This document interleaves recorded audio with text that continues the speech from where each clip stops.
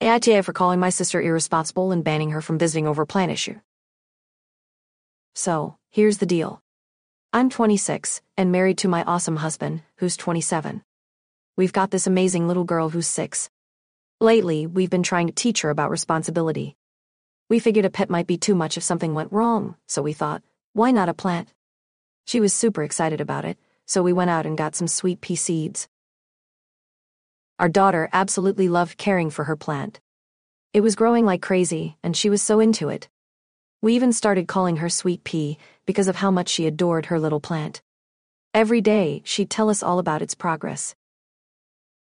Then we got some sad news: my grandmother passed away. We had to fly out for the funeral, and my sister, who's 22, didn't want to go. She never really knew our grandmother. So I asked her to look after Sweet Pea's plant while we were gone for the week. She agreed, and my daughter even kissed the plant goodbye, asking my sister to take good care of it. My sister assured her she would. When we got back, things took a turn for the worse. My sister had completely forgotten about the plant. She laughed it off, saying, "Oh yeah, I totally forgot about that." She brought out the pot, and the plant was in terrible shape. The stem was snapped, and it was wilted. My daughter ran to the car, crying her eyes out. I was furious and yelled at my sister for being irresponsible.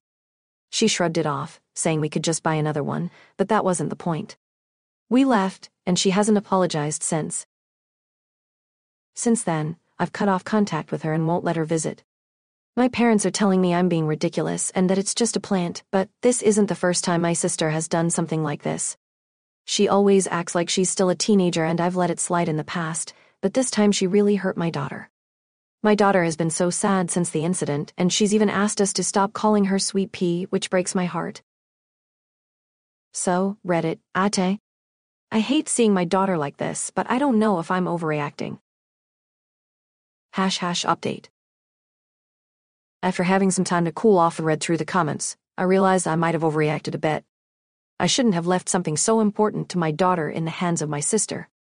Once my daughter had a bit of time to grieve her plant, we talked about plant life cycles. I told her how proud I was of her for taking such good care of her plant, and that sometimes, even with the best care, plants can die. After our talk, she seemed ready to try again. We went to the garden shop, and she picked out new tools, soil, pots, gloves, and a variety of seeds. She's now really excited about growing vegetables and fruits too. As for my sister, I tried to explain why the plant meant so much to my daughter, and how it couldn't just be replaced. Unfortunately, she didn't understand and lectured me about how it was just a plant, and that they die all the time. My parents also texted me, saying I should let it go. I realized they wouldn't change their minds, so I decided to move on. However, I'll never let my sister handle anything valuable, especially if it's my daughter's. I apologized to my daughter about Sweet Pea, and we hugged it out. We decided to use the old plant as compost for a new one, so in a way, it's still with us. Now, my daughter is happier than ever. She's named all her new plants, as she has 12 now, including 2 succulents, and she's taking great care of them. She even asked us to call her Sweet Pea again, which brought tears of joy to my eyes. Thank you to everyone who offered suggestions and helped me see things more clearly. We've also found a new potential plant sitter for the future, my husband's coworker, who has a green thumb just like my daughter. We're even considering setting up an indoor sanctuary for the plants when it gets too cold outside. In the end, everything turned out well. Everyone's happy, the plants are already sprouting, and life has never been better. AITA for requiring my friend's partners to contribute to holiday accommodation costs. My friend, M47, and I, F43, had been planning a trip to an island we'd both been dying to visit. We booked a 2-bedroom cabin, and because the place is so popular, we had to book and pay 10 months in advance. We split the cost 50/50. 2 months before our trip, he started dating someone. As the holiday approached, his new girlfriend was understandably uncomfortable with him going on a trip with me alone. I was given an ultimatum: either she comes or the entire holiday is called off. I didn't say yes immediately because I needed to check with the accommodation due to the island's limited guest policy. My hesitation wasn't well received. They thought I wasn't keen on her coming. Within 24 hours, I confirmed with the accommodation that it was okay for her to come and let them know. A week later, my friend informed me that she had her plane tickets. I then asked him if we could discuss rebalancing the accommodation costs now that there were 3 of us, as it should now be a 3-way split. To my surprise, he got angry. He argued that since the accommodation was already paid for, it was wrong and greedy of me to expect money from his girlfriend. He said he was paying for her entire holiday, so it was still just him and me paying, and it was unfair of me to ask for a three-way split. I told him that there were 3 adults now, so it should be split 3 ways. If he chose to pay for his girlfriend's share, that was his decision and had nothing to do with me. He said his girlfriend was going to buy me a cocktail as a thank you for the accommodation, but if I insisted on a split, I could forget it and buy my own damn cocktails. A cocktail costs $15, and while I was currently covering half of her accommodation costs, which was around $600, and I didn't think I was being unreasonable asking for her/them to cover her share of the accommodation. I hadn't even met her yet, but they thought I should cover her costs because it was already paid for. AITA for insisting she pay for her component of the cost. ## update. Thank you everyone for your perspectives. It seems there's a split between those who think everyone should pay equally, those who think a couple sharing a bedroom should be treated as one person cost-wise, and those who think the costs should be split considering shared areas. With this in mind and everything else going on, I called the accommodation to discuss options, then called my friend. I explained that our initial agreement was to split everything equally when it was just the 2 of us, but now that agreement didn't seem fair. I suggested splitting the cost of the communal areas 3 ways, but setting a cost per bedroom. I also stated that any food activities, etc., wouldn't be split anymore, and we'd each be responsible for our own expenses. They could decide as a couple how they were paying for themselves. This didn't go down well. He didn't see why he should be out of pocket because I decided to go against our agreement. I stuck to my stance and said I'd be willing to negotiate the accommodation costs, but wouldn't pay half for his girlfriend's activities, dinners, and drinks. He called me a B-word and said I was acting crazy. I told him this holiday wasn't going to work, and I'd spoken to the accommodation to cancel. I informed him that if he still wanted to go, the accommodation would hold the booking for 72 hours. If he confirmed, they'd keep $1,800 and from what he contributed and refund me the rest. If they didn't confirm, I'd get the full refund and forward him his share.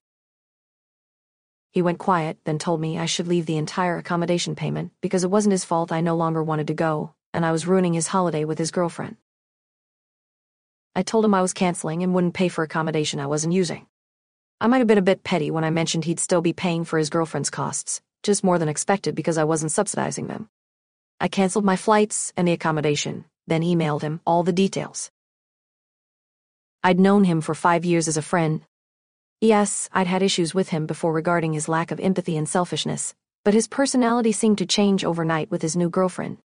He wasn't willing to discuss options like before. It was his way or no way. This time, I decided to draw the line. I haven't kept in contact with them, but through mutual friends, I found out they tried to find cheaper accommodation on the island, but let the hold expire without confirming. Everything was booked up, and they lost the cabin option. I received the full deposit back and immediately transferred his portion to him. A mutual friend told me my ex-friend was pissed off as he had bought non-refundable/non-transferable plane tickets without travel insurance, losing about $3,200, and he felt I ruined his holiday with his girlfriend and owed him an apology and the cost of the fares. That's not going to happen. As for me, I've booked another holiday to the island, staying in a single apartment by myself, and plan to have an awesome time. AITA for avoiding my in-laws. I 34F had my first child almost 6 years ago. Up until my son was born, I had a really nice relationship with my in-laws, and especially my MIL. We had been on vacations together, all kinds of stuff. My husband, 35M, is pretty close with his parents and up until more recently somewhat dependent on them emotionally. My family, on the other hand, is pretty focused on being self-sufficient. I know most people would probably say this about themselves, and I have plenty of faults, but I'm pretty laid back and easy to get along with. It takes a lot to ruffle my feathers, and I let most stuff just roll off my back. I had my son, who was the first grandchild on either side. I suffered with horrible PPD/A. Postpartum depression and anxiety for those who don't know. My in-laws, especially MIL, became extremely present after my son was born. She came to see him at the hospital, and after being there with her sister and my FIL for over 5 hours, I finally asked if they could leave so I could try and get some rest. Things really unraveled during the next 9 months. She wanted to be involved in every single thing we did.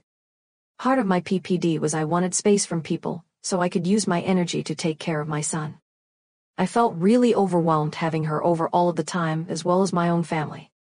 Frankly, no one was very helpful, they just wanted to be with the baby. I started asking them to leave or visit less. My husband didn't understand why I didn't want people coming over as much. Next came Maya Mile making comments about how messy our home was.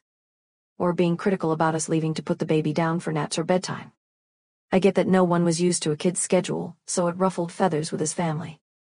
We started getting in trouble if we didn't take part in any activity they wanted to do as a family. To the point they would tell my husband's grandfather to stop giving him any money. At this point, the grandfather, actual sweetest man on earth, was giving money here and there to my husband and his sisters if he had extra laying around. His grandfather grew up in Nick extremely poor, and was very lucky, and worked hard, and had a great attitude and was pretty successful. He just wanted people to enjoy it. He never did. He always had plenty for himself. A few things happen that involve my in-laws talking about me negatively when I'm not around. In front of my son, granted he is still super young, but it's still inappropriate. There was one dinner where, apparently the one sister and both parents spent the entire meal going after my dad for being cheap and being weird. My dad is just a happy-go-lucky Quaker. Yes, he's a little cheap, but he would give the shirt off of his back to anyone, and made a lot of effort to get to know my in-laws. I wasn't at this dinner, but my husband and his little sister said that it was inappropriate. The parents took the older sister's side and stopped talking to my husband and his little sister, and asked the grandfather to give them nothing going forward. My in-laws are the only ones in their families to have had kids, so it's sort of always been their show, and they are the ones who set the rules. I finally talked to Mill after this. She had made more comments about being uncomfortable in my house of how messy it was. Yes, there was clutter and dishes and laundry, but we are by no means absolute slobs. I went to my therapist to practice what to say and how to talk to her. It didn't go well. She was furious my husband had told me the things she had been saying about me behind my back. Denied ever saying anything about my dad. In a last-ditch effort I said, if we can't agree on how I keep the house, or anything else, can we at least agree that the most important thing here is that my son is loved and cared for? She says, no, I can't, because I had 3 kids and never had a problem doing laundry, and my house never looked like this. She walked out and told me that our relationship would never be the same, but hopefully at some point we could form a new one. My husband said for the sake of his grandfather, who was very elderly by this point and his health was declining, still so stuffed with his parents. He was furious for a month or two, and then moved on. I continued to hear snide comments, and just ignored it. So much more happened, but I think I'm spending too much time on this part. It was a control battle for years. If we didn't go to a family event, we would get iced out. It was pretty bad, and I was getting more and more resentful and less willing to deal with it. A few years go by, my grandmother dies and leaves me and my mom a decent amount of money. At this point, we buy a bigger house, go on vacation, and becomes apparent to my in-laws that we have more money than we did before. They found this very threatening. They would constantly talk about it with my children and present behind my back. On a positive note at this point, my mother-in-law stopped feeling better then and started treating me with more respect, because I think she was afraid that we didn't need her. Even though we actually never needed her. They legit never helped us financially in any capacity. At this point things are getting a little easier because she isn't trying to punish us like children. She now sees me on her level, I guess. My husband again begs me to be civil and still do things with them so that the grandfather wouldn't get upset. Yes, I realize how fucked up this is. My husband's grandfather basically raised him because his own dad traveled for work 3/4 of the year. Anyways, at this point, I decided I was just gonna keep my head low and play nice until the grandfather passed on, as to not upset him or my husband. The grandfather dies about a year ago. So at this point I have slowly over the past year stopped going to any event at my in-laws' house. I still take my children over there once a week to hang out, but I drop them off and my husband pick them up. As time has gone on, I am just less willing to spend time with them. Mostly because I am a mom of 2 young kids and it's a lot of work, and if I can get a few moments to myself while the rest of my family is with my in-laws, I usually take it to my advantage and either take a nap or veg out on the couch. My grandmother died maybe 3 years ago, and since then things have gotten better with my in-laws. I haven't had any major blow-ups with them for probably 2 years. Some of this is a result of boundaries I've worked extremely hard to navigate, and some of it is because now that I have some of my own money, they don't disrespect me as much, which is so messed up. Here is where I want to know if I'm an asshole. Since there have been no major blow-ups, and they are civil almost every time I'm around them, and this has been going on for close to 2 years now, am I the asshole for saying no more and more to the point where I basically will not engage with them? Even though they haven't been on their worst behavior in 2 years. I feel like the years of disrespect has gotten me to a point where it doesn't matter how they act. Now I am unable to have a decent relationship with them because I don't trust them and I don't want to. They're still passive-aggressive and fake and weird to be around. It's not fun for me. I'm an adult to make this choice. I know my husband hears an earful about me not liking them and not going over there from his parents. Which is why he constantly asks me to come. I'm also going to address the relationship I have with my husband around this because I'm sure people are going to ask about it. This has been a sore subject in my relationship since we had kids 6 years ago. We talked about it at length and ultimately, while my husband supports how I feel and my decisions around this, he does not understand it because of how he was raised. Anyone I know is on my side, but it's because it's my family and friends. I wanted to get people's point of view who are not biased. Long story short, my in-laws have not been assholes for the most part in 2 years. However, I almost always say no to going to their house for no reason other than I don't like them. I am so sorry this is forever long. I'm even more sorry for the horrible run-on sentences, bad grammar, and probably bad spelling halfway through. I decided to use talk to text because it was going too slow, at which point everything went to shit. Am I the asshole? AITA for avoiding my son when he wanted to spend time with me. I, love my son Avram 21, but I did not want to be a mom and was denied an abortion. I love him so much, but I never deserved him. I was a terrible mom. I know it was bad, untreated depression, but it doesn't excuse anything. His dad and stepmom took him when he was 10, and they loved him so much and made him the most amazing young man in the world. I'm so grateful. After they took him, I got therapy treatment and then spent time in an inpatient for my drinking. Avram wanted to see me, and his dad let me have weekends. I tried to make the best of it and be a good mom this time. He'd always tell me I didn't need to apologize cause I was sick, and he loved living with me. Since he turned up, he spent more time with me, and I know I don't deserve it, and his stepmom does, but I don't do anything cause it makes him happy. This past Friday, his stepmom was hosting a work dinner and wanted all her kids there, but Avram wanted to spend Friday with me cause we always do that. She's more his mom than me, so I knew he should be there for her. But he wouldn't listen and insisted on being with me, so I pretended I wasn't home that day and ghosted him so he'd go, and I saw he did on his girlfriend's IG story. But you can see who sees stories, and she did and messaged me I was selfish for ghosting, and I upset him. She essentially called me an asshole without saying it. He hasn't messaged me much since then either. I don't think I'm wrong. I'm trying to do what's best for him, and that's showing gratitude to the woman who deserves his love. But I thought to try for judgment here. I realized how wrong I was, and I called Avram my son, and thankfully he picked up and came over. The first thing he did before I could even talk was give me a big hug. It almost made me cry, but I held back my tears. I talked to him about his stepmother's event, why he should go, and why I didn't deserve him. I told him about the things that I did when he lived with me as a kid and why I felt I didn't deserve his forgiveness. I guess what shocked me was that Avram pointed out that he didn't see his time with me as bad, and that he mostly had happy memories. All the bad times were because I was sick, which wasn't my fault. And it's not things I forgot, I guess, just things that I never valued, and I guess never really considered. Small things like how I'd take him shopping at Zilka's on Sundays, and always let him buy a toy. How I'd always get a special message printed on his birthday cakes. How I'd always let him sleep hugging me even though he was 10 by the time his dad took him. How I'd miss work to stay with him if he got sick. The big thing he told me that made me cry is when he was 9. Kids bullied him when they found out we're ethnically Jewish and made him cry so bad he left school before the Easter egg celebration, so I organized an Easter egg hunt just for him in the park. It wasn't just that, he told me so much more that I did that he valued that if I wrote it here, I think I'd break the word limit. It's so hard to hold on to the happy memories when I think about how terrible I was and how much I yelled at him or drank or smoked, but if he can do it, then I can do it for him. And I've been trying.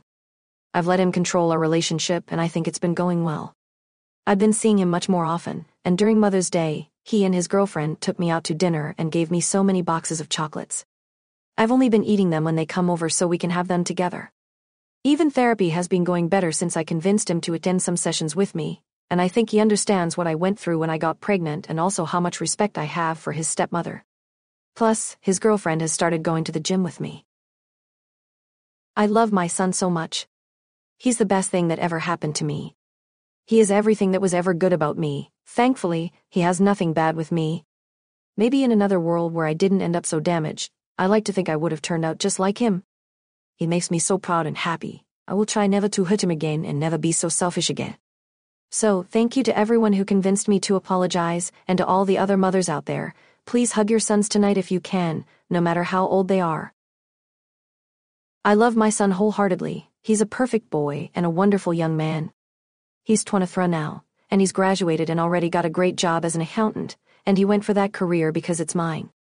In September, he's going to get married to his fiancée. They both honored me this Mother's Day, and it was such a wonderful night at my home, but ever since then, I've had these thoughts that I can't get out. I'm 42 years old now, and I feel like my entire life has just been wasted, but that my son is living the best possible version of it. When I got pregnant with my son, I was in a foreign country, and I was swept up in some stupid religious craze with a bunch of other teenagers, and I was pretty much blocked from getting an abortion while I could. At that time, I did not want kids and thought I'd never want them. My life became hell after I had him. I was depressed, I drank, I smoked, I did drugs a few times, and I would spend hours on hours in the gym because I was stupid and thought that I could get my body back, and even in the bar because I wanted to be flirted with like before. I had to give up custody of his father and go get inpatient treatment for my drinking, and I've been 10 years sober now. Even though I did all of that horrible, stupid stuff, my son still loves me so much that it doesn't make sense. When I ask him why, he brings up all these good things I can only dimly remember. And it makes me feel so fucking guilty, because if I could go back in time and get an abortion and never have him, I would do it in a heartbeat. He's the best thing that has ever happened to me, and I would do that. And since Mother's Day, I've been thinking. I never got to have the whole college experience like he did because I had him. I never fell in love with somebody who could sweep me off my feet, and I could live out a fairy tale romance with him because I had him. I never got to have a stable and steady career where I eventually ran my own business because of my mental health issues. I never got to decide if I wanted to have kids, or if it was just some teenage fear because I already had one. But he has gotten to do all of that. He's had a great time in university and graduated with distinction. He's been such a good young man because he did sweep his fiancée off her feet, and they've told me to expect to be a grandmother soon. I have no friends. I spend my time either at work, home, or the gym, and he's my only real family left, and the only one who loves me, so I shouldn't feel like this. It feels so good to hug him, and he makes me feel so happy and proud, but the moment he's gone back to his father's, I feel sick, and I honestly regret having him because I wish I could have gotten to live his life because I feel like it should have been my life. I told my psychiatrist this during the last session that we had, and we had a good talk, but I can't remember it now, and I don't know why it gets so hard to remember things nowadays. Does any of this make sense? Am I wrong for feeling like this? Featured comments. A Kukrich Suxton Suxtutta. I'm ugly crying at my work desk right now. Good on you for taking advice and talking it out with him. I'm so glad he showed you the mom he sees you as. Look at you from his eyes, mama. I'll give you a saying my father always told me. There is no such thing as a perfect parent. You did the best with the tools you have. And that sounds accurate in your situation as well. Remember, you did the best you could with the tools you had. And obviously you did a great job. Look at how deeply your son loves you. And wants to be around you. If you were half as bad as a mom as you think you were, he wouldn't want to be around you as much as he is. We are our own worst critics. Afak Anatfafa 137. Your son is a wonderful angel, and you are wonderful too. Most parents aren't this self-aware and gracious. You have grown, and you may have had lapses due to illness, but you are a good mother, and you are a good person. Hud Spudlud, I'm glad you're working on getting better and developing a better relationship with your son. I'm probably going to get done vetted for this, but situations like yours are why abortion needs to be legal, safe, and easily accessible. While your son turned out fine, there are plenty of kids that go on to have lifelong trauma and mental health problems because they were raised by people that didn't want them in the first place, or get thrown into the foster care system fraught with neglect and abuse. I'm sorry you had your right to control what happens to your body and life taken away, Op. Nobody deserves to have that happen to them. AITA for banning my daughter's older boyfriend from our home. My husband, 46M, and I, 48F, have a 20-year-old daughter, Ellie, who is currently on vacation from college. About 5 months ago, Ellie told us she had a new boyfriend, Tom. This came as a surprise because Ellie hadn't mentioned seeing anyone or that she was dating. But both my husband and I were supportive and happy for her. However, Ellie was strangely secretive about the whole situation. Usually she's an open book, especially with me, and would always share details of her personal life. But this time, she wouldn't show any pictures, and we knew next to nothing about Tom, other than that they met at a party through a mutual friend. Ellie has spent the past month of her vacation in her college town, and the plan was for her to come back this weekend. She asked if she could bring Tom with her for a few days of the trip as they were getting serious, and she wanted him to meet us. Although we mentioned that we knew barely anything about him, Ellie expressed that it would be a surprise and that we'd love him. Given he's clearly an important part of our daughter's life, we agreed and said we'd look forward to spending the weekend together. Yesterday morning, we went to pick up Ellie and Tom from the airport to drive them to our place, and we were shocked. We knew instantly that Tom was much older than Ellie and definitely wasn't a college student. I was in a state of surprise, but didn't want to cause a scene, and told my husband to do the same. We drove home, but it was a frosty journey, which Ellie commented on. When we arrived, my husband point-blank asked Tom how old he was. Tom said he was 44. I was immediately disgusted. He's only 2 years younger than my husband and old enough to be Ellie's father. My husband continued to interrogate him, asking how they met and the whole background. Ellie explained that it was at a party and Tom was there because he's well known around the town, and they realized they had a lot in common and hit it off from there. I really didn't want to hear any more, and my husband told Tom to leave. Ellie shouted, saying how unfair this was, and we hadn't even given Tom a chance, and that he made her happy. Tom could sense the tension, so he left, and Ellie followed behind him. I texted Ellie to tell her we'd love to see her, and to come over to discuss the situation. She asked if Tom was welcome, and I said he wasn't. Therefore, after labeling me a judgmental asshole, she told me she wasn't coming, and that they would be staying at a local hotel and catching up with friends. I felt terrible about the whole situation, and didn't want to lose my daughter over it. My husband isn't budging, and says he'd have to be held back if he ever saw that man again. Am I the asshole for saying he isn't welcome, or have I done the right thing? Update. I was incredibly down throughout most of Sunday, so I spoke to my husband and said that I really wanted to see Ellie. However, I knew that wouldn't be possible without also seeing Tom, so I mentioned to my husband about meeting Ellie and Tom at a neutral location for brunch today. My husband didn't feel in the right frame of mind at this stage, so we agreed that I would go alone. I was anxious throughout the drive, but when I met Ellie, those nerves subsided relatively quickly. I was just happy to see her and that she was well. I still felt a bit uncomfortable around Tom, but I thought this was the opportunity to find out more about him and his intentions. We sat down, and I tried to find out as much information about Tom as possible. When I asked him to elaborate on being known around a college town and being at the same party as Ellie, Tom said he used to go to the same college when he was Ellie's age, loved the place, and decided to never leave. He still frequented the main bars and places that college students do, which meant he remained in the community in some form. I found it quite an unsettling response, but remained polite. In terms of other details, I learned Tom has never been married, nor does he have any children. He works as a software engineer and enjoys cooking and meditation in his spare time. Something felt off about him, but maybe I already had my preconceptions. Ellie spoke more about what a good match they were and how much in common they had. When I asked her to elaborate, she spoke about how they both love the same spots around town and campus, with apparently the same love of sushi, and she's never met someone so mature and understanding. Tom also said that Ellie was perfect for him, and he was serious. I probed if he'd had many other relationships with younger women. Ellie didn't enjoy this question, but Tom said that he generally didn't do relationships. It's something about Ellie had drawn him in. After about 2 hours, we ended the brunch. Ellie said how nice it had been, and she was so happy I had shown an interest in Tom before asking whether they could both come to dinner some evening. I told her that would be nice, but I would have to speak to her dad. Tom shook my hand, and that was that. My husband remains reluctant, but I feel it's the right thing to do if we want to maintain a relationship with Ellie. I didn't like Tom off first impressions, and this hasn't done much to convince me. Something is just off there, and some of his answers solidified my thoughts about him not being right for Ellie. I suppose I'll have to remain open-minded but appreciate any thoughts. Further update.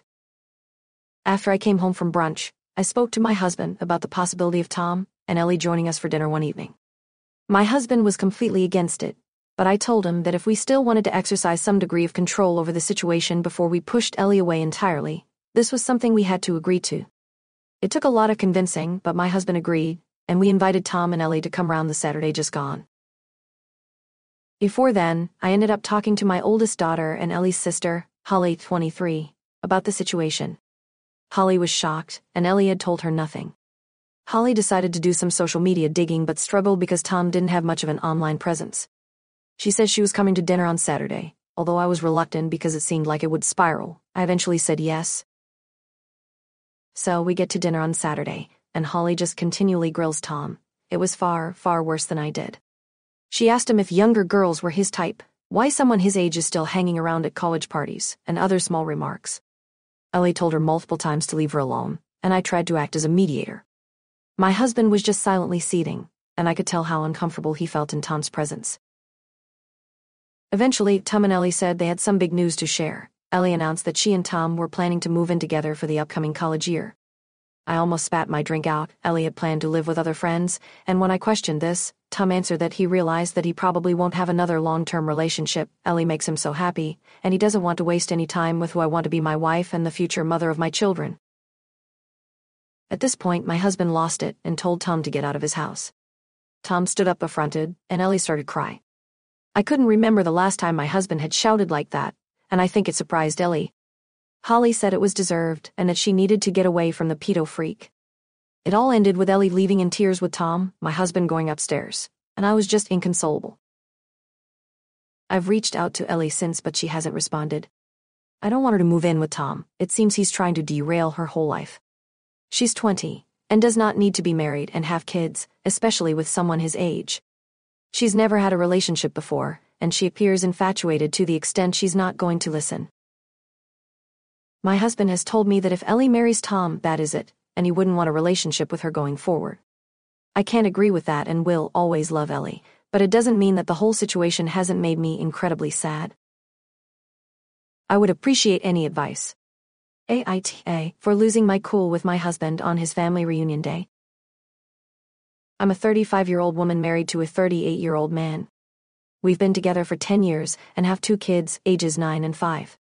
My husband works incredibly hard, juggling multiple jobs throughout the week. He's buried in debt from his past, which is why he works so much. I also work over 60 hours a week. I handle the household and childcare while most of his income goes toward his debts. I manage everything at home, cleaning, lawn care, repairs, you name it. He helps where he can, but this year, he's taken time off for family and coworker events and gone on trips with friends. Each time I'm left as the designated babysitter. His parents live nearby, and he spends a lot of time helping them, grocery shopping, fixing things around their house and doing their housework. They do help with his siblings' kids, but never ours. His 4 siblings live close by, but they don't pitch in. I've told him how frustrated I am about being constantly overlooked. Recently, I completely lost it. I found out he'd invited his family over for a reunion last week. I thought he'd taken time off work for it, but he hadn't. The house was a mess, most of it his doing. I had to clean the house, get groceries, run the kids to their weekend events, and start cooking, all while he was still at work. The reunion was set for 4 p.m., right when he gets off. By the time his family started arriving, I was seething. He called asking why there weren't any clean towels for him to use before his shower. That's when I completely lost it in front of his entire family. I ranted about how I'm always put last, how I'm handling everything at home while he works just to pay off his debts, and how I feel like I'm nothing more than an occasional partner when he's in the mood. I told him I was done, packed a bag, and drove off. I ended up in a parking lot, hysterical. The kids weren't with me, they were outside playing. He's a good father, but as a husband, I felt like I'd be better off alone. I'm filled with resentment, and his loud and clear text response only added to my anger. It's typical of how he deals with things, avoiding real conversations and emotions. After the text, his family bombarded me with calls and messages. I told my husband I needed space and asked him to stop his family from contacting me. I put my phone on Do Not Disturb except for the kids' iPad. I called my mother, sent her some money, and she took the kids for a special overnight at her place. With the kids safe, I FaceTimed them, telling them I was working, even though I wasn't. I used my secret rainy day fund to book a nice hotel and spa day for myself. I spent the day pampering myself, crying, and journaling my feelings. It was something I hadn't had time for in a long while. When I finally checked Reddit, I braced myself for a ton of "you are the asshole" comments, but the responses were surprisingly supportive. To clarify a few things, I don't know the full extent of his debts. A lot of it came from his parents putting bills in his name, and some from mismanagement of money and credit cards. After finding a letter saying we were about to lose our house, I took over the finances about 3 years ago. I supported him through debt repayment, but with inflation and rising costs, it's been overwhelming. I was supposed to go back to school, but had to postpone that to catch up on our finances, hence the 60-plus-hour work weeks. I'm a nurse working 12-hour shifts and overtime. I'm exhausted and burnt out, and realizing this now made me see how deeply I've been struggling. His family doesn't babysit our kids because they once did and threw it in our faces. My husband insists he needs to do more for his parents because they won't be around forever, but I think his siblings should share the responsibility too. I've told him that multiple times. When he takes trips, I'm left feeling neglected and angry because I have to beg for time together, and when we do get it, we end up fighting. I'm so full of resentment that it feels almost too late for anything to change. So I stopped, accepted my reality, and had my outburst. I haven't talked to him since, besides telling him to call off his family. I'm enjoying the peace and time alone, focusing on myself and my mental health. I need to clear my head before dealing with reality again. Update. I'm still upset and disappointed. I have a ton of voicemails from his family, but I can't muster the energy to listen to them all. I called my husband this morning, and he sounded like he hadn't slept. He told me he asked everyone to leave after I left. He was surprised to see my mom picking up the kids. That's when it hit him how serious things were. We had a long talk. I apologized for my outburst and for not communicating better. He admitted that he's glad it happened because his family finally saw how much they've impacted our home life. After I left, he told his siblings they needed to step up and help with their parents. His parents were upset, which I didn't care about. They couldn't believe they were seen as a burden just for asking for a little help. I just rolled my eyes. This time apart allowed me to express all my feelings, and he admitted he felt like a failure and was ashamed of the debt and the way things have turned out. He said he's been feeling depressed and exhausted because he couldn't see a way out. He'd been going out with friends to escape the stress, which he now realizes wasn't fair to me or the kids. I told him I was sick of his self-pity. I'm depressed too, working myself to the bone, and I'm angry that his income has gone solely to debt with no end in sight. I've been carrying the weight of this marriage and our family, and I feel he's only to blame for that. He said he'd show me everything about his debts and finances and promised he's almost debt-free. He revealed his parents had opened credit cards and bills in his name, racking up nearly $100 in debt, ruining his credit. He's been fighting with collection agencies, trying to settle and consolidate debts. He was in tears, saying he didn't know how to tell me the extent of the damage. I was furious. I felt like his mess had ruined my life and our kids' lives. I told him he should have taken action against his parents. He said he didn't call me because he was scared he'd say the wrong thing. I thanked him for his honesty and told him I'm too broken and angry to deal with his issues right now. I need time to clear my head. He suggested marriage counseling and said he'd taken the rest of the week off to work on things. I sobbed uncontrollably, asking why he could take time off now but not before. Why didn't I matter before? I told him he needs that time to find counseling and legal advice. I'm not coming home. He begged me to reconsider, worried about the kids and our home. I said I know, this is what needs to be done, and had already set things in motion. He hung up on me. I picked up the kids and we're having a fun week at a fancy hotel, swimming room service, making memories. I used some of my rainy day fund to extend the stay. Seeing their faces light up when I told them I didn't have to work tonight was priceless. I have a legal consultation tomorrow and plan to sort things out. AITA for saying no to my neighbor? The house across from me recently sold. The previous owners, who built the house and lived there for nearly 50 years, were the sweetest people you could imagine. They're truly missed.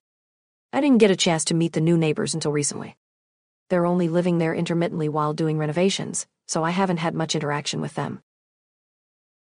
Our street is quite busy, with a double yellow line down the middle. While street parking isn't illegal, it's definitely dangerous due to the high traffic and narrow road.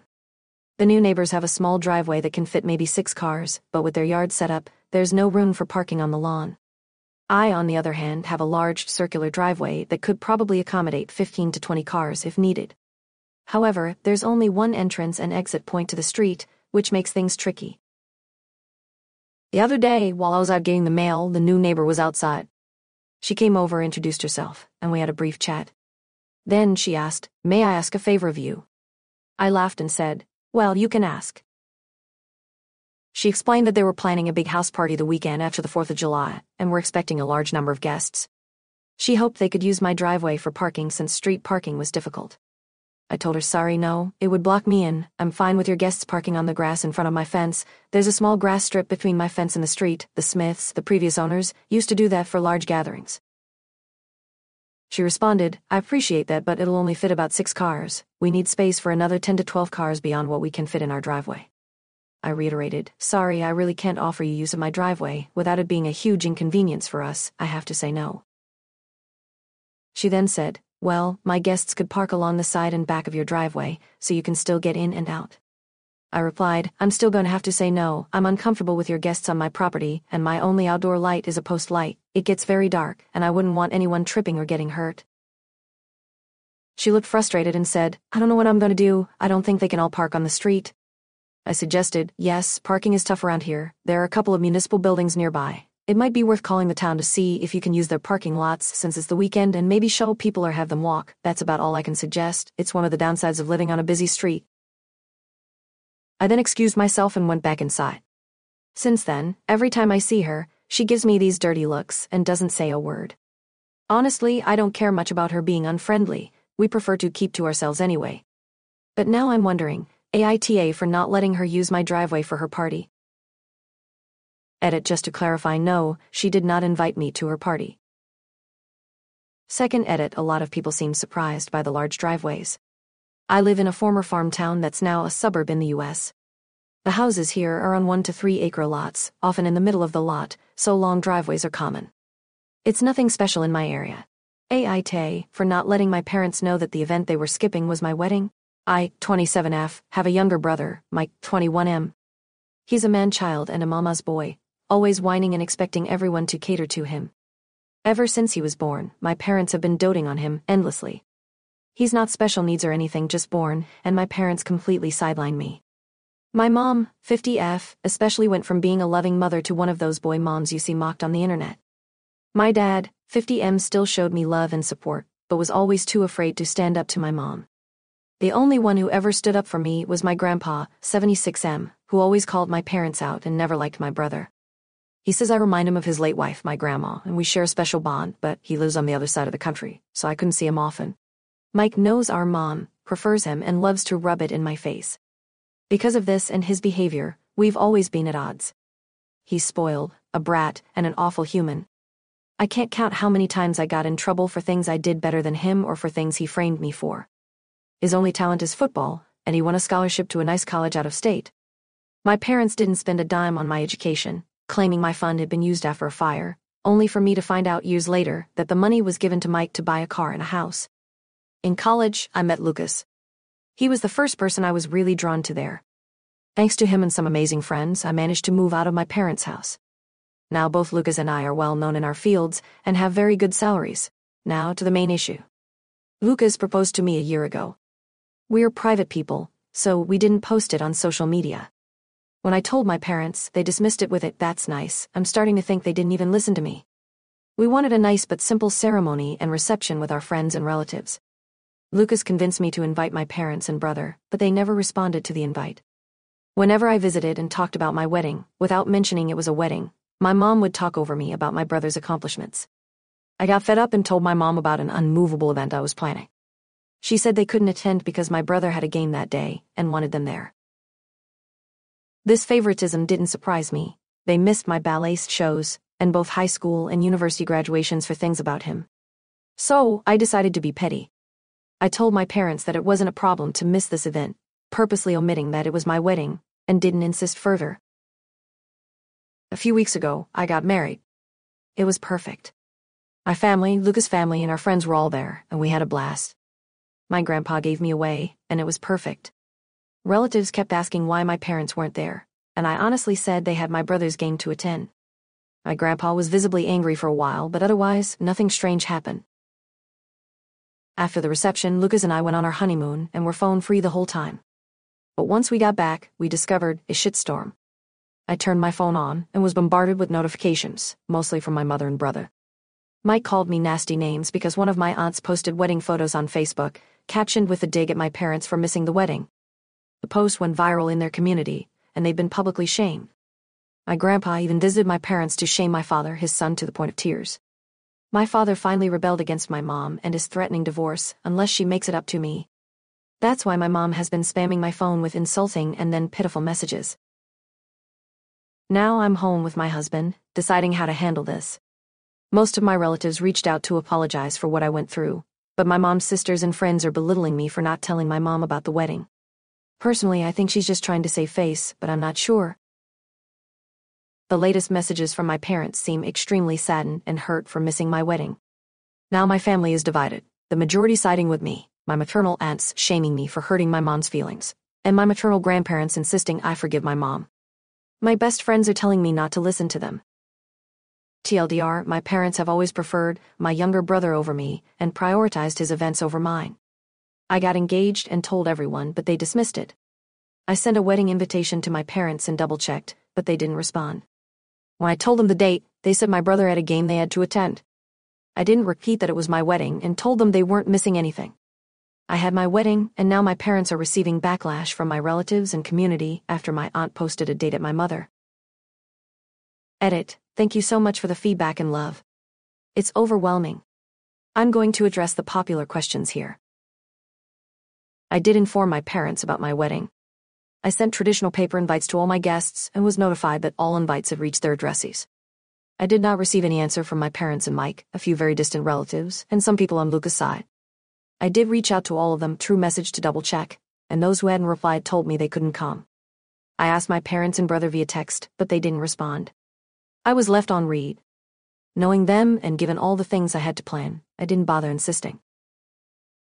I didn't repeat the date of my wedding because I had already been told there was my brother's game.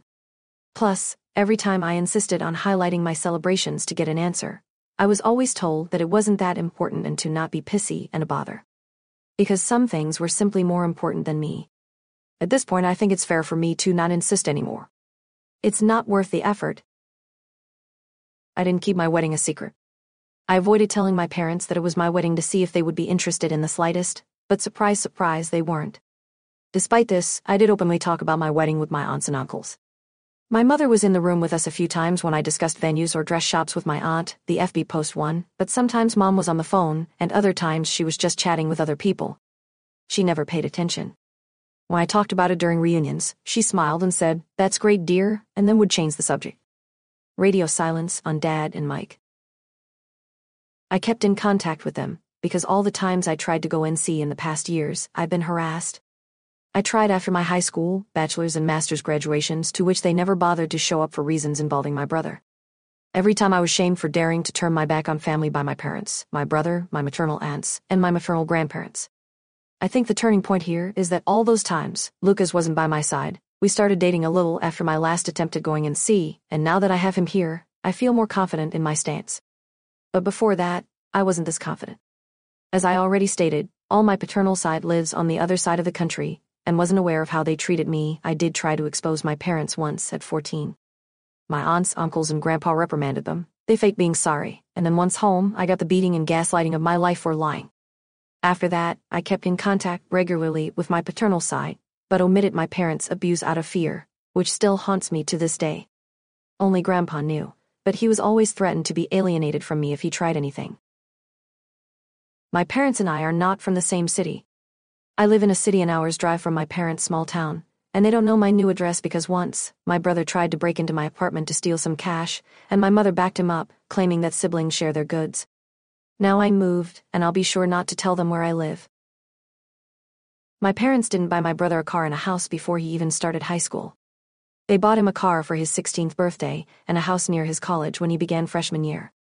They didn't spend the money from my fund right away, they just lied to me to use it later for my brother, keeping it stored for later in the meantime. To those who believe my story was fake, I want to say that I'm happy your family life is better than mine, to the point of thinking of my reality as a fantasy, but I'd appreciate it if you stopped harassing me in DM, claiming that I'm writing a fake story for attention. You are not forced to read my story, or think it's true, but I think keeping the smallest amount of decency would be nice. Oh, and before diving into the update, let me clarify a few things.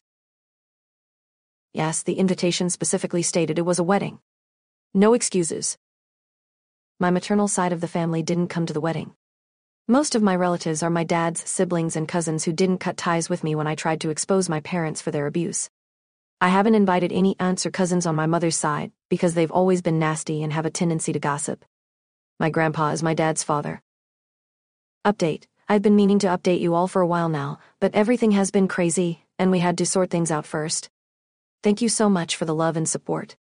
Lucas and I read through your comments and felt blessed for the encouragement and suggestions. A week after my post, we contacted our attorney to see if there was a way to keep our address hidden from my parents in case they started harassing me. Luckily, given that we live in a private, gated complex, we're safe from unexpected guests. I reached out to my paternal aunts and uncles and explained the situation. They were disgusted but happy I confided in them. They offered to house us for a while if things escalated. Some even offered to help us if we ever moved closer to them. I felt truly grateful for having them in my life. I decided to go NC with my parents for good. Luca's family fully supports me, and they even invited me to spend Christmas with them. We agreed, but before we left, we had a long discussion about our future and boundaries. Lucas is my rock, and I'm so thankful for his support. My grandpa called me multiple times to make sure I was okay. He offered to help with legal fees if needed, and even suggested I get a restraining order if my parents kept harassing me.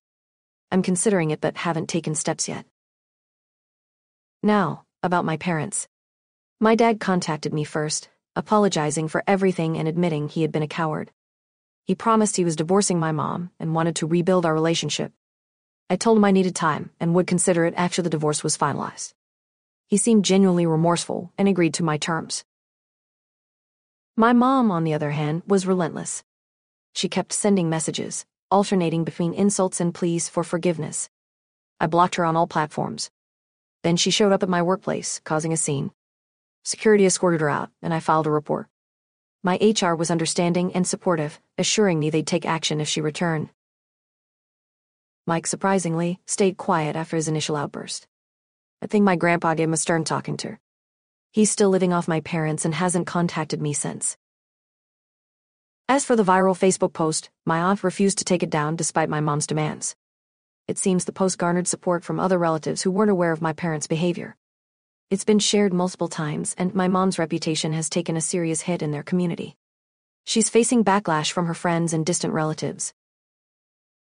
We're still dealing with the aftermath, but I feel lighter. Cutting off toxic people, even family, has been liberating. Lucas and I are focusing on our future and the wonderful family we're building together. Thank you, Reddit, for the support and advice. It's been a tough journey, but I'm hopeful for better days ahead. AITA for refusing to be a stay-at-home wife after I retire. I'm retiring in about 3.5 months, January 2024, and my husband and I disagree on how the division of labor should be once that happens. Since meeting my now husband, I've been very vocal about my plans to retire when I turn 40. I've planned my life around this goal, lived below my means ever since college, and gave up things to meet this goal. We got married in our early 30s, so it's only been 7 years since then. He also saves for retirement. I finally got him to up his amount to 20%, but won't be able to retire until at least 62. He's instead chosen to spend his money on things that make him happy, and I fully support and encourage him in that. Everyone has different goals in life. We are both child-free by choice, so that isn't a factor here. I've said in the past that I'm not going to be doing all of the cooking, cleaning, and finances once I retire because I don't want to replace one job with another. I currently do all the cooking, most of the finances, and probably 25% of the cleaning. I think that it's fair as my husband usually works more hours than I do, and I'm a picky eater, so it just works out the best. He recently made a casual comment about how he's going to start working more overtime once I retire because he'll have less household stuff to do. I asked him what he meant by that since my retirement doesn't really change anything for him, and that I preferred he didn't work more overtime so we could spend time together. He said that most husbands with stay-at-home wives don't clean the house. I didn't know what to say because I thought we had already discussed this, so I tried my best to change the subject, but we had an argument about it yesterday at dinner, and he's now giving me the silent treatment. I slept in the guest room last night as he locked our bedroom door and wouldn't let me in. I just don't know how to get through to him. Even though I'll no longer be working, I won't be a stay-at-home wife, by my own definition.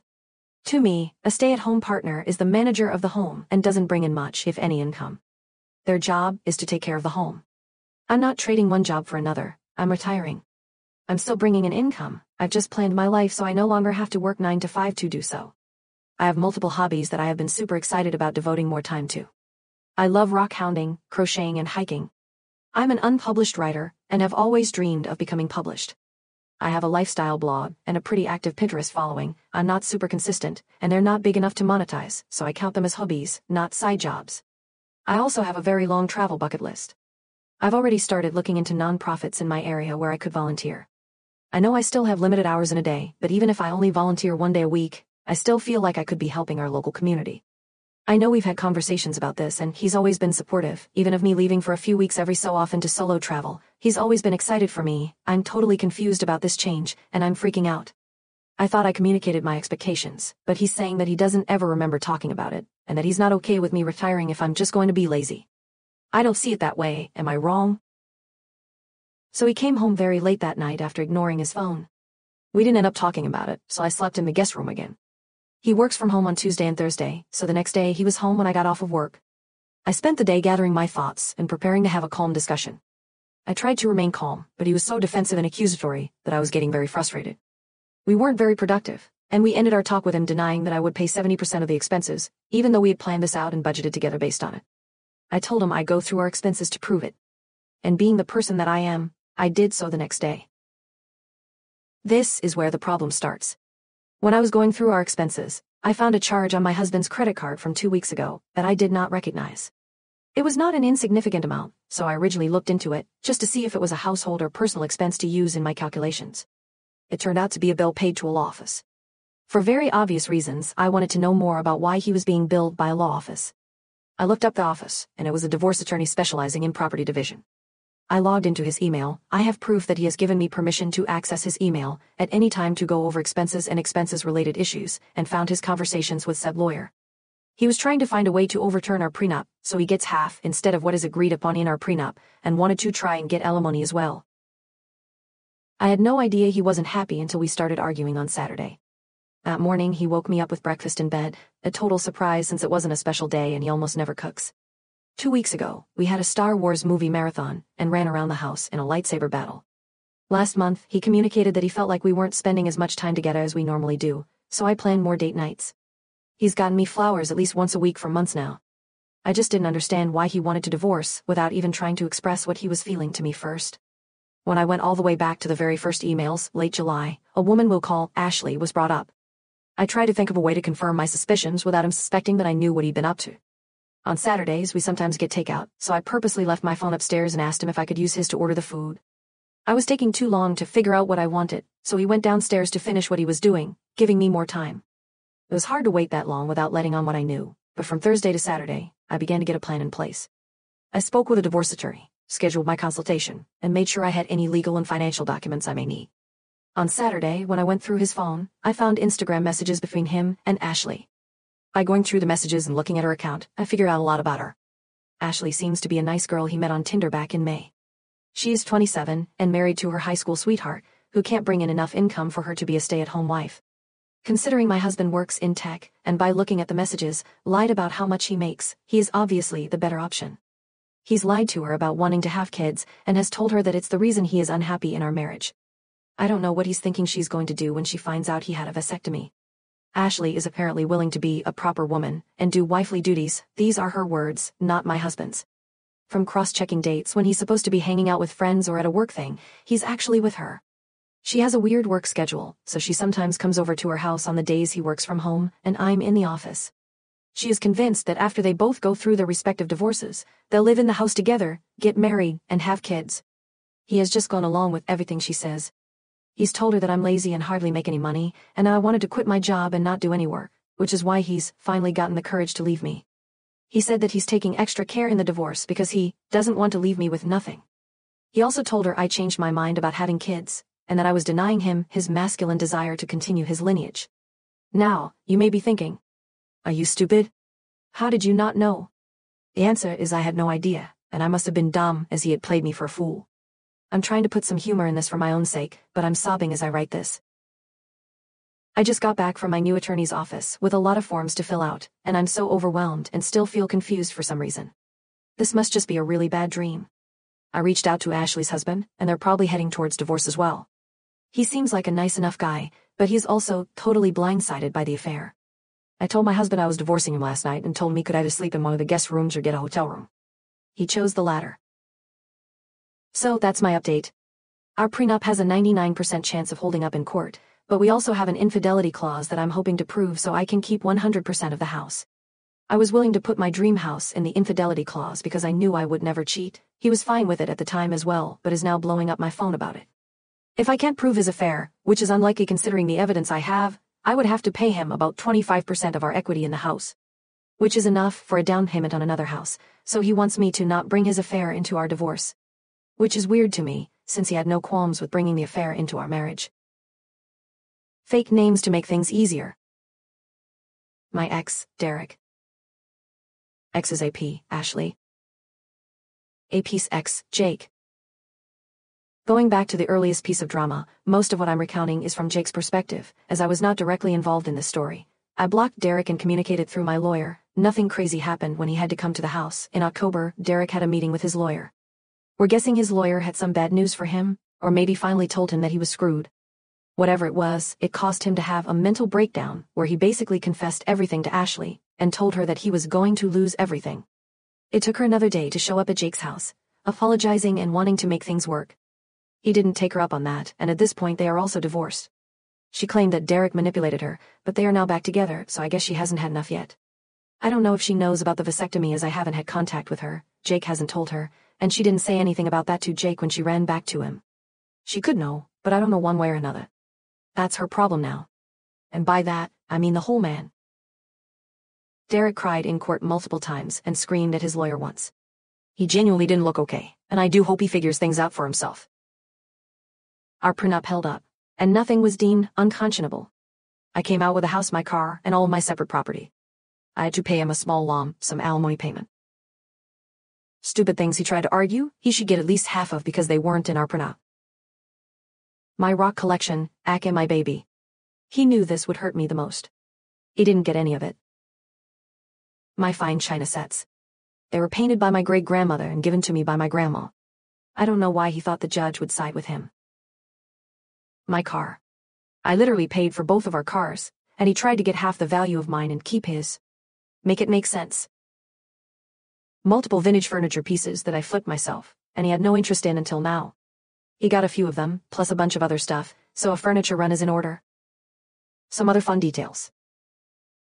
I had a divorce/retirement party at my house after everything was finalized. All mutual friends stopped being friends with him after I told him what happened.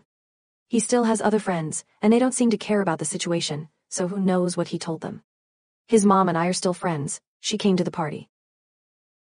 I'm relieved that the divorce process has come to an end, and I can now look forward to a fresh start. I want to express my gratitude for the support and understanding you've all shown me during this challenging time. If anyone has any further questions, I'd be happy to answer them.